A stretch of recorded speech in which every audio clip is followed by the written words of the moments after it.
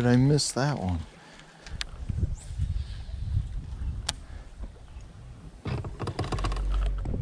Got you that time. It's a nice one too. Big one.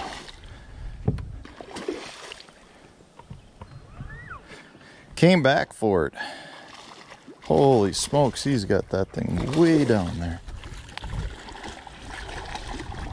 Hey everyone, welcome back to the channel. Thanks for tuning in for another episode. Down here in the basement bait shop, doing a little rod building. I've got some time to finish off a rod blank that I've been working on for a while now. I find that I like to have my rods built and ready to go for that time when I do need them. I've got them versus maybe when I go to go on a trip and I break a rod or I lose a rod over the side of the boat, or I realize I just want to have more of a certain blank. I feel like then I'm rushed to build. So when I've got some time to finish up rods, I like to sit down, spend a little bit of time building. And today I'm working on the MHX MB-843. This is one of my absolute favorite rod blanks that MHX makes. It is an extremely versatile rod. I mean, this is almost one of the most basic common sizes that you find in rods. It's a 7-foot, 3-power, medium heavy, fast action rod. I personally love this blank for throwing top waters. I love it for spinner baits. I throw it sometimes with a swim jig. You can do some light pitching and flipping with it. Very, very versatile rod. There are very few baits you can't work on this efficiently. And because of that, I like to have a lot of these built and ready to go, because what I find is a lot of times I go to a tournament and maybe I get on a really good topwater bite and I have 3, 4, 5 topwater baits rigged up. So I need a bunch of these, and I always feel like I'm working on these, and I have very, very little issue working on very versatile rods, meaning if I'm going to spend time working on a rod, I generally prefer to do it on a versatile rod like this MB-843 or the NMB-873, the NMB-874, rods that I use a whole pile of versus maybe a specialty rod like a big swim bait rod or a hair jig rod. I love having those, don't get me wrong, but I always just feel like I want a bunch of these in stock. So I'm finishing this one up. I've had this one glued up for a while. You can see I've got red handles on this. These are the Winn grips. I really enjoy using the Winn grips for a couple of reasons. One, I find that they hold better in my hand in wet conditions. And as you know, most of the time our hands are wet throughout the course of the day, whether it's raining, there's dew on the ground, maybe you're catching fish, maybe you're just, reaching into the live well, whatever it is, the Winn grips really do stick in my hands really well. So that's one of the things I love putting on my rods anytime I'm building. I also want to point out here that these are red handles. I get a lot of people asking me why I have so many different colored rods in the boat. If you come look at the front deck of my boat, a lot of times you'll see 6 different colored handles, bunch of different thread work. And to me, this is all color coding. This is so that I can efficiently find the rod that I'm looking for in the boat as fast as possible. Now, it's not uncommon for me to have 10, 15 rods out on the deck. And when they're all piled up and you're trying to find a specific bait, sometimes you jumble around. Now, in this case, I know that this rod is going to be rigged with either, for me, for the most part, a topwater or a spinner bait. If I've got several of them rigged, it really brings my eyes directly to them. I can grab it very quickly in the boat. And I know that sounds kind of anal, but the truth is, throughout the course of the day, I guarantee you that gives me an extra 15, 20 casts throughout the day, which can lead to 1 or 2 or a bunch of additional fish catches. And anything I can do that makes me more efficient in the boat, I really like to do. So the handles, what I use the handle color for is to tell me specifically what type of rod it is. So a blue handle is going to be a flipping rod. Black handles are going to be, really they're going to be more geared towards my spinning stuff or heavy flipping. If I've got gray handled, those are going to be more of my blended series rods. So my crankbaits, my chatterbaits, things like that. It just really breaks it down easily. And then within each handle, I then have various threads that I use. So I've got 3 or 4 different flipping rods that I really like to use. Based on the power of those rods, the threading will go from light blue to dark blue, or even to the point of being black. So I know as soon as I grab the handle, I grab a blue handle, I go, okay, I want the darkest thread I've got. I know right what it is. Very easy, simple system for me. Not saying it works for everybody, but it is something that I can really um, tailor to myself when I'm building my rods versus, before I was building my own rods way back in the day, I was throwing St. Croix Tournament Legends. Those are all blue rods. Every rod looks the same. So it was really frustrating to me where I'd go pick up a rod and realize it wasn't the right one. And real quick off the bat, I realized that that was going to be something that I loved to do when it came down to building my own rods. So I'm going to show you a couple of fish catches of this rod in action while I continue to thread up the guides. I'll show you how to thread the guide as well, because that's something I commonly get questions of. Very simple process. It's something that you should know how to do, even if you don't want to build a whole rod, because you can easily repair a single guide as well. So I'm going to get back to this. I'm going to let you watch a couple of fish catches, and then I'll show you how to do a guide.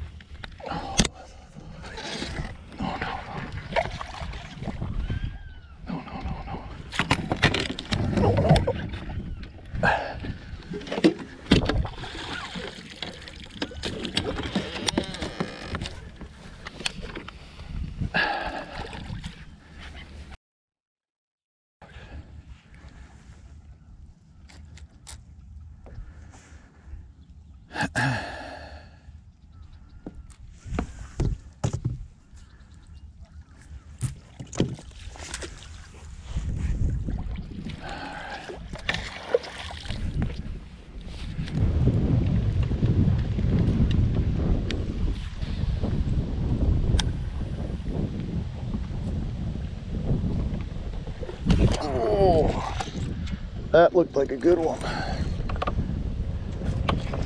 That's a decent one.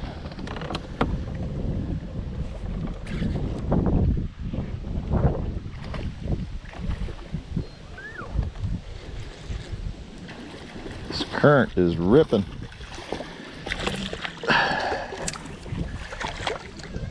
Come here, we're just gonna bring you in here. Come here, that's it. Probably a 2.5. Nice river smallmouth, good healthy fat fish, right around 2.5 pounder. Eating the old hula popper.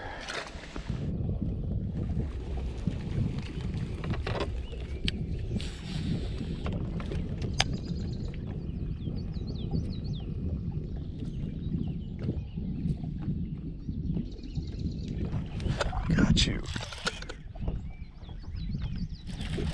You came up and showed yourself. Oh, what do we got?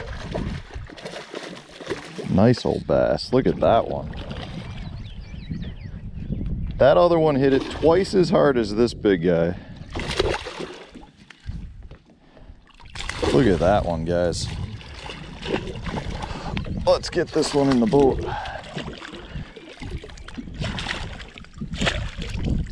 Come here. That's a nice smallmouth, guys. Holy smokes. That is one of the biggest river smallmouth I've caught in a long time. And he just came up, just sucked that thing in. We got to measure that one. Look at that fish. What a beautiful fish. Guys, having the right topwater rod is such an important thing.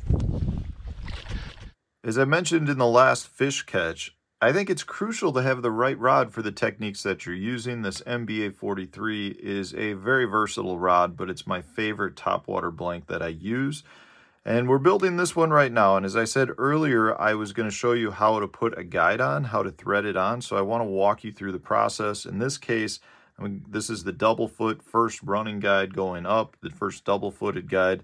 And I figured I would use white thread, even though I generally do not use white thread, just so hopefully you guys could see it on the blank.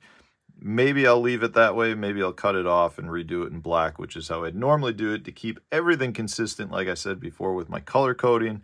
But you never know. Maybe I'll use it and leave it white so that you guys can see me using it in future videos. But what I do is I apply some heat to the feet of the guide.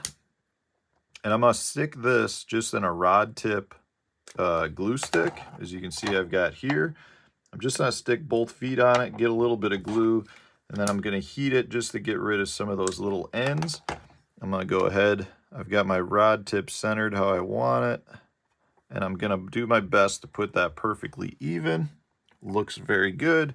I've got my China marker showing me where I want to put my guide. So we're good to go. Now we can adjust the guides a little bit after we have the thread on, but as long as you know you're roughly where you need to be, it won't be a problem to adjust. At this point, I'm going to take the white thread. And I'm going to start, it doesn't matter which side you start on with this guide, but I'm going to start right at the top of the foot of the top foot for this guide. Now, the first wrap, I want to go away from the direction that I want to wrap. So in this case, you can see my thread is on this side of my thread coming up from the rod wrapper. So I'm going to do one wrap away, and then I'm going to cross over the line and do 3 wraps in the direction that I want to go. So 1, 2, so that's 3, and I go right over the foot of the guide. At this point now, we can start our wrapping. Now the first several wraps, all we're going to try to do is lock in our initial wrap. You want to make sure that your thread is continuing to build towards the guide and that it's not, you're not creating any sort of overlapping, because that'll create some issues, at least more cosmetically than anything. But in this case, we're just going around it enough so that we can lock in that tagline. Now I've got a little bit of space you can see there, but we can clean that up. So I've just wrapped about 4 wraps all the way around. I'm going to remove my tag end now. I'm just going to cut it off, leave a little bit, but not much. I don't know what that is, maybe a 1/16 of an inch. And now I'm just going to continue wrapping towards the direction that I want to go. But in this case, I'm going to take my burnishing tool and just bump in that outside first couple wraps. And now we're just going to continue to wrap it. Now I'm going to put my hand under it. Let's see if I can do this. Hopefully it focuses. I know sometimes it doesn't want to focus on this. Just so you guys can see, I'm just slowly wrapping. Now you'll get much quicker at this. But I'm doing it more at a pace where hopefully you guys can watch it, see what's going on. And we're going to wrap this so that it's like 2/3 to 3/4 of the way to the point where you want it, just continually making sure that it's stacking properly. You can use your hand to guide it if that makes you feel more comfortable. Like I said, this does not feel super natural to me because I'm got one hand underneath that's hopefully guiding it. So I'm just going to continue to go a little bit more. You can see generally the line just kind of wants to stack itself right in place. And we're just going to keep going, but you just want to make sure that it's there. So I've got, I would say I'm about 2/3 to 3/4 of the way there. Now I'm going to stop on the back of the blank and I'm going to put my pull through. Now the pull through is what we use to clean up our threading and pull the tag end back under the thread so you can't see it. So I'm going to wrap that, not wrap it, I'm going to pull it up under the thread as it comes up from our rod wrapper. So now that I've got it under, I'm just going to wrap right over that. Now this is just one that I've made, just a bead with some braided line. You want to make sure you use braided line that does not leave like threads or anything. And we can clean all of this up, but I'm just going to continue to wrap until I've gotten to the point now where I want to end. You can see there's like a little bit of an end on the foot, so that's where I'm going to. I think I've got, we'll do one more wrap. Okay, so then we're going to stop right at where my pull through is. And I'm going to put my finger on top of my thread to create a little bit of tension. Now what I'm going to do is take the tension off the thread, which is why my hand is holding the thread so that it does not release the threading we just did. I'm going to cut my thread, so now I've got a tag end and I've got a loop from the pull through. I like to take a pair of tweezers and just come up through the loop, grab my tag end and pull it back through the loop. Now that my tag end is through the loop, I can take my finger off the thread, and now I'm going to pull my loop on my pull through tight.